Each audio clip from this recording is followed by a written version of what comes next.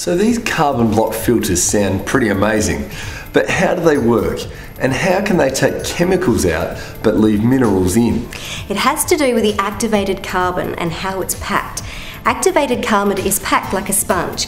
It has lots of burrows and holes for chemicals to sit in. Think of it like a local shopping centre. There are lots of parking spots and all different sizes of cars. The little hatchbacks are the smaller chemicals. This is chlorine. And the semi-trailer, think of them as the lead and trihalomethanes. Okay, that makes sense. So as the water comes through the filters, or the cars come into the car park, they find a place to park. But as more cars come into the car park, the supply of parks start to run out.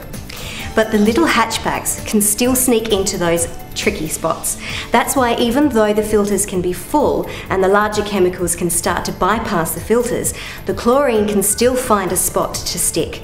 The carbon filter is like a chlorine magnet. It loves it. The chlorine is negativity charged and the carbon is uncharged. The chlorine would rather attach to the carbon than stay in the water. It's a match made in heaven.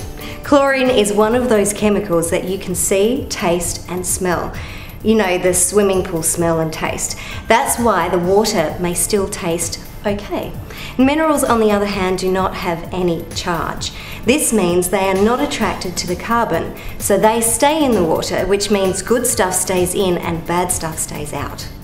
Well, that's okay. They're good for us. I don't mind drinking those.